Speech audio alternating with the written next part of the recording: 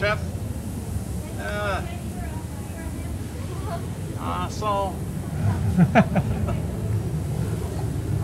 famous Japanese rotisserie, just like Benihana.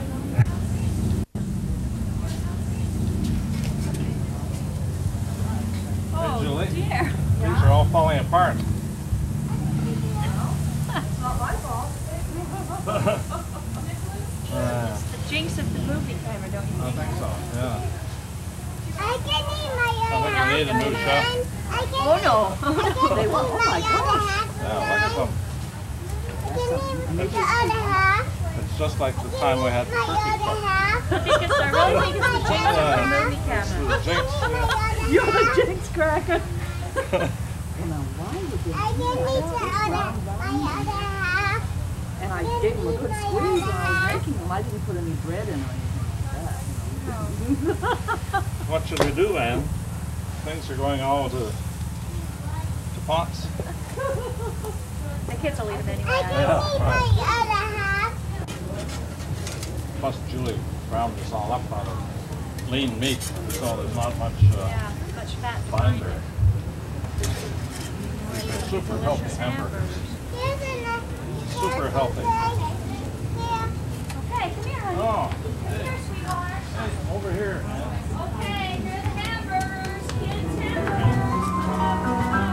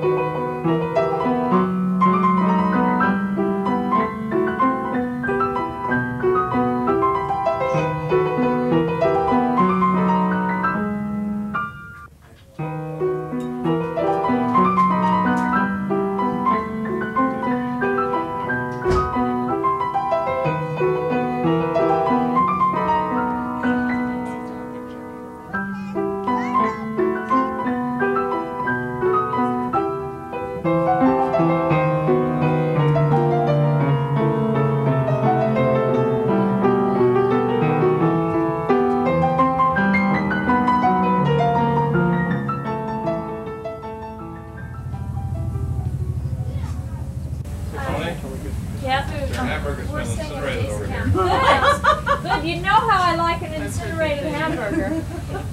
We need a plate. Folks, over here on center stage we have Tony's special. This hamburger's been cooking for 35 minutes now. It has no salt, no garlic, nothing of that sort. It's been turned over 15 times and it's just about ready to be eaten or otherwise disposed of. Right? Yeah, right.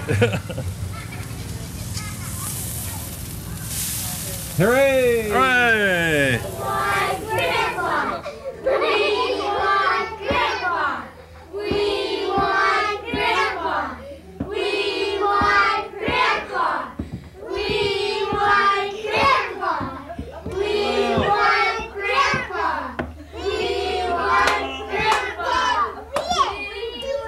Here's Grandpa back. Yeah. I don't know whether I should break this news on educational TV or not, but Julie and I just found out this morning that Jane is pregnant again.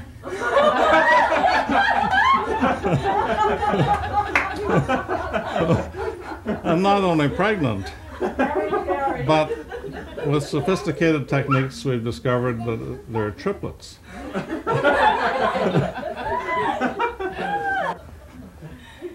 And finally, the going away, unfortunately, we're saying au reservoir to Chris and Tony and family. And they're heading for Dallas, which is down near LA, right? Right. Yeah. fact, we have to go through LA to get there on the way. All right. I've been to Dallas several times, and Dallas is kind of a combination of Winnemucca and Barstow and Oakland, but still a very nice place. And we wish Chris and Tony all the very best down there, and we hope that they're going to come back often. We have a little going away present for Chris. If Tony would or Julie would bring that over, we'll record this for posterity. Julie bought this at a very expensive shop on her last trip to New York. I think you can see Saks Fifth Avenue or some such thing on there. Oh, good. That's some And we would like to make the presentation to Chris on this occasion. What is it, guys? This could be dangerous. Did I sit down in the seat? Hey, I ought to take over here. Hey, guys. Look at that. Do you remember that? Hello, hat, Randy. Chris? Yeah, I remember that. Hey, you know what? Guess what? Do you think it fits you? Let's come try it. It fits me. Perfect. You want to try it on you? Okay, here. You gotta try it like that. Yep. Okay, anybody who wants to try it on them, they gotta sit on Grandpa's lap to do it, okay? Okay? Well, there's Sweetie on center stage trying on Chris's hat. Well, I was going to make another final comment about Dallas, what we hear about things down there from way off here, far away. We don't hear too much. We know there used to be a lot of cowboys and a lot of oil men down there. And the cowboys are no longer there. They're all running seafood restaurants. And we've heard a rumor we don't know anything about that most of the oil men are working as waiters in those seafood restaurants. But should we go on to a different subject? Yes. How about a story about when I was 8 years old? Whoa, he was never 8 years old. Don't let him No, fool you like that. impossible. No way. Impossible. No way. Impossible. No way? Okay. Well, when I was 8 years old, I was a little boy, about, so big. A little boy, yeah, right. And my dad said, I was never that little boy? No. Yeah. Okay, so my dad said that he was going to take me on a trip across the ocean in a big ocean liner, a steamer. Somebody calls them steamers here. So we went to Scotland on a steamer, and that took, from Canada, that took about 10 days, as I recall. I don't remember too much, being only 8 years old. We had a nice vacation there. And then what happened was not expected, and they had what they call a general strike, and everybody stopped working. And we had to get back to the ship. And by midnight on such and such a date, this was during the Depression, and my dad would lose a job, which was a very important thing in those days. So, but there was nobody working, and there was no taxis, there was no buses. And how do you imagine we could possibly get back to the ship, which was miles away in a huge city? There was no horses, no dogs. We were in very serious trouble. Plus, not only that, but there are thousands of men roaming the streets, rioting, throwing stones, turning over buses, streetcars, and nobody was going out in the streets at all except for them. But my dad was determined that he had to get back to work, so he found somebody with a small pickup truck with an open back who said he would take us down to the dock at about 3 o'clock in the morning. And so we were all ready at about 1 o'clock in the morning, and we were worried that all these men in the streets would stop us. And we had to go through big gates, big steel gates, into the Navy Yard. And the Navy was protecting the ship on the other side, and on this side were all these mobs of men that were very mad at everybody. So at 3 o'clock in the morning, away we went, and the streets were deserted. But when we got down near the Navy Yard, here we saw thousands of men massed in front of the gates. And the driver wanted to turn around and go back right away. And my dad leaned over, grabbed the wheel, put his foot on the gas, and headed straight for the gate and the crowd. Sounds a little like my dad. And he passed me a big wrench about this long, and in those days there weren't any windows on cars, so my window was wide open. And he said, "You hit anybody that tries to get in our car." So here I was, 8 years old, and 1,000 men, and we were heading straight for them. It was pitch black, and all of a sudden they were jumping all over the car. Arms are coming in like this, and I was whacking away with my big wrench. And they threw all our trunks and things off the back of the pickup truck. But my dad still had his foot on the gas, and we went right up to the big steel gates, and the Navy could see us coming, and they opened the gates at the last minute, and we just had enough speed to go through those gates, and they slammed them behind, and we were all set to go on the big ship back to Canada. Happy ending. Very good, Grandpa. Is that a true story? Hmm? True story. Yeah. True story. Grandpa Right. wouldn't tell you anything. You got the first question? How much guys did you knock out when you were hitting them with the big wrench? Oh, I heard lots of shrieks of pain, and I think probably about 16 or 18, something like Yeah, that. I know that's. Yeah. Did you kill some? No, no. I don't think so. That was, so far back that it's almost before recorded history. What year was this? Let's see, that was about 1925. 1925, 6, somewhere in there. Okay, what's the next story, Grandpa? What's the next story? I want to hear the story about. I think we ought to have a story about What some. story? How about the Navy? Yeah. And the Navy? What, yeah, when you're in the Navy, yeah. Okay. Yeah. Well, a good one. Yeah. Well, Nick's a big super fan for Top Gun, right? Yeah. I love Top Gun. Okay, well, in the Navy I was on 2 types of ships. One was an aircraft carrier, and I went to see Top Gun too, and I was hoping to see lots of aircraft carrier scenes.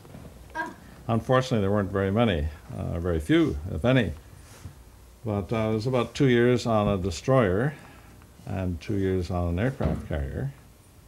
And the 2 years on the destroyer was in the North Atlantic, around Greenland and Iceland, and all up that way. And we seldom saw the sun.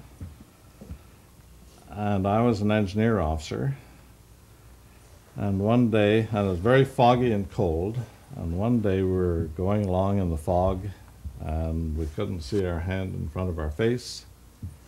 And all of a sudden, here was a German U-boat right in front of us on the surface, with torpedoes and all that. And immediately, he had some men on the top. Immediately, he started to fire on us, and we fired back on him. And we started going in circles. He could turn in a smaller circle than we could. So we were going around like a cat and a dog in circles. He was in the center. He was shooting like mad at us, and we were shooting at him, but he had better guns in those days. So he started some fires on our ship, and we started to burn. And things were looking pretty bad. And finally he made one, and also our guns, our big guns, were not designed to depress far enough down so we could shoot at him. He was too close to us. We could only shoot over him. And things were looking worse and worse. And then he made one slight mistake. And our captain was able to change course, and we rammed him. He didn't sink, but he was in bad shape, and he gave up, and all the crew came to our ship, except for a few that were killed. And then, but he sank his submarine, and we captured all the crew, who were all big bad Germans, except for one who was a Canadian that happened to be over in Germany visiting his parents when the war had started, and he was kept in Germany, and he was made to go in the Navy. So he was very glad to see us. And that was another happy ending.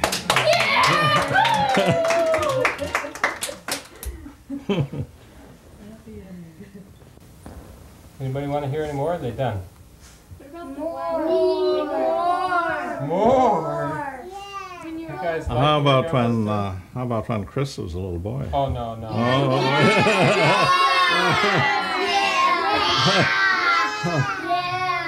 I think that would be a good one. All right. Everybody seems to want that, except the camera person. Well, years ago when Chris was a very little boy, can you imagine Chris being a little boy? Yes.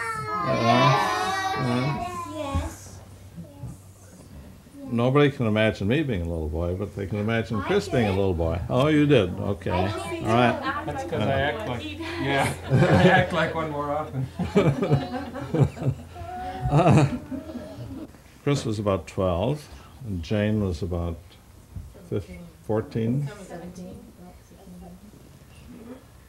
And Julie and I decided to sail on our old sailboat, the 38-foot Nally, the trusty sailboat, from San Francisco down, all the way down to the Mexican border. And everybody did have a good trip. We sailed down to Half Moon Bay and Monterey and such places. Finally, we got down to Santa Cruz Island, which is off the California coast. And we anchored there one evening in a big bay, and there's nothing but Pacific Ocean for thousands of miles, as far as you could see, except for that one island. And Chris said, "I want to go fishing." So I said, "Well, this is very dangerous to go fishing, Chris. You know, here you could drift away forever. We'd never see you again." We had a little plastic dinghy, and he wanted to go in that plastic dinghy. And it was quite windy. So, Oh, not this story. This brings back terrible memories. This is one of the most famous stories. so Chris kept pleading and pleading, and we're so good-natured that we decided, well, we'll let him go fishing, but we warned him that there's a big line of seaweed just behind us out towards the ocean, and for heaven's sakes not to go beyond that, because he'd be in deep trouble. And so he's promised that he wouldn't go beyond the seaweed. So we sat in the ship, and Julie was getting dinner ready, and I was watching Chris now and then. And he was fishing and fishing and going further and further away, and pretty soon he was in the middle of the seaweed. And then I could tell that he was going to the outside of the seaweed. And things were looking a little bit scary for Chris. And we signaled him to come back, and he said, well, you know, in a little bit. He wanted to catch a fish. And he wanted to know when dinner was. And we said, well, not for a bit. And so he said, well, I won't be back for a while. So then we saw him getting into trouble, and his boat was drifting out on the very edge of the seaweed, and he dropped his fishing rod, and he was hanging on to the seaweed for dear life, and the wind was blowing, and the South Pole was his next stop if he got loose from there. And so we waved to him to come back, but he was so busy holding on to the seaweed he couldn't let go with one hand to do anything. And he just hung on for dear life. And I got the binoculars out, and I looked and studied his face, and he was really scared. I can tell you that. Really scared.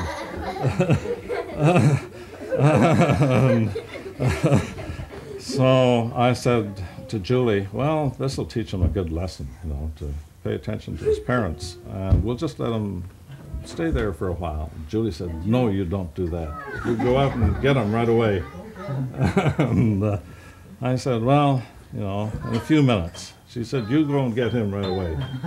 So I had to go and pull up the anchor and start the engine and do all that. Yeah. That's why I'm here today, because she said you got to go get him right away. He'd be in Tokyo. You wouldn't have to worry about this camera, Mike. So we had to go chugging through the seaweed and stop dinner and everything. And we had to rescue that boy. That, you know, boy wouldn't pay any attention to his parents. And we had to rescue him from the seaweed and the wind, haul him on board. And he said he'd never do anything like that again. From then on, he'd listen to his parents and do as they said. Another happy ending. I can tell you one little story about that's more or less a parallel to the one we just heard. In this case, I wasn't paying too much attention. Right? We lived in, I was born Where were you? Coppercliff, Ontario. And it was well named because we had big stone cliffs that went straight up behind the house. And this was quite a challenge for a young boy, and I suppose I was about maybe 10 years old, something like that. And a friend of mine, I decided it'd be fun to climb one of those cliffs. And so we got climbing that cliff one afternoon, and we're way up and it's straight down, and we figured, we saw a big crack that we could go along, and then another crack, and we figured, well, if we just work this way and then up this way and around this way, we'll have it made. But the problem was that the crack started getting smaller and smaller and smaller as we went along. Pretty soon we had to hang on with one hand and take our jogging shoes off. We were in bare feet so we could get a better hold on the cliff. And then we kept going along because we were too afraid to go back at that point. It was worse back, we thought, than going ahead. So we kept going along with bare feet and hanging on with our fingernails. Finally, we got to a place where we were totally stuck. We couldn't go back, we couldn't go forward, and we were just hanging on that cliff like two flies. And we didn't know how long we could hang there. Fortunately, somebody in town saw us stuck there, and they called the fire department. And the fire department came along with a big fire truck and got the ladder that went up the cliff and saved two boys, and that was another happy ending. One more story. One short story? Two more. No, three. No, four. No, five. No, six. 600. 8. 9. 10. Don, it's 10 after Okay, one more short story. 11. Let's see, we should have one about daughter Jane. Yeah! How about one for daughter Jane?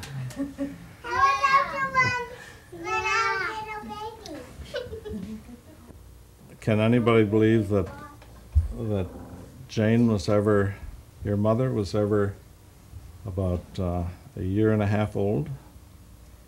No? Yes. Yeah, you can. Yeah, just barely. Yes. Well, when she was about a year and a half old, or maybe younger, I'm not sure, we used to live back in Connecticut at a beautiful little town called Westport. And we had a beautiful lake right near the house. And every evening we'd go canoeing there. In fact, we went in a canoe race, and Jane and I won a race one year in a big contest. But generally we just canoe and swim around in the evening. And this one evening, I was swimming, and she was floating in a tube, not just a regular tire tube, that kind of thing. And I wasn't paying too much attention, and I liked to swim underwater quite a bit at that time. So I was swimming underwater and came up and looked around, and there was the tube, but no Jane. And so I thought, boy, we're in trouble. So I went swimming down underwater, and I had to go way down, and it was kind of dark down there. And here was Jane just sinking, sinking, sinking. She didn't know how to swim, and she wasn't worried at all. She thought this was part of the way things were. I swam up real close to her, about 6 inches from her face, to see what expression she had on her face. And she was looking quite happy, and she was smiling to see me coming along.